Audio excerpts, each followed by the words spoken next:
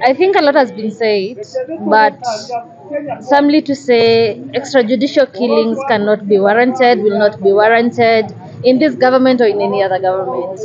It goes against the universal human rights. It's wrong, it's uncalled for, whether politically or just on a normal day. I think the demonstrations we have are beyond Raila Odinga or any other person. I think as it is, Kenyans are oppressed, Kenyans are feeling the pain, and this goes beyond any political leader. And what we are asking is that the president and his people will see through the people's eyes as they campaigned over the people's platform, the hustler narrative.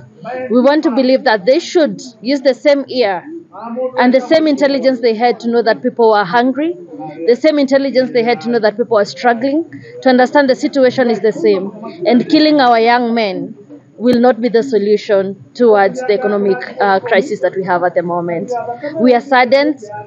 We are feeling the pain as the people of Nakuru County to lose our young boys, very strong, capable, and ready to serve this nation, who have been shot dead for standing against an injustice.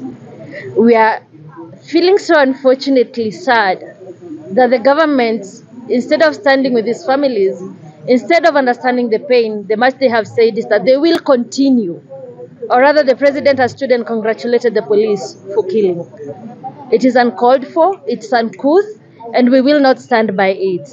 So that is what we have to say, but this means we remain vigilant as a people, we remain vigilant as a county, and realize that we are on our own, more or less.